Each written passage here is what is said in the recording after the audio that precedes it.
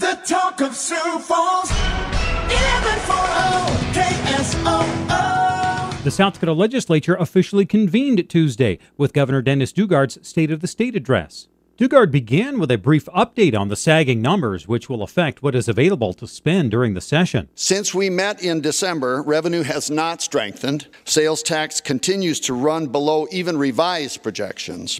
Overall revenue is down another $5.8 million. So we will need to continue to watch revenues over the next 2 months to ensure we adopt a structurally balanced budget in March.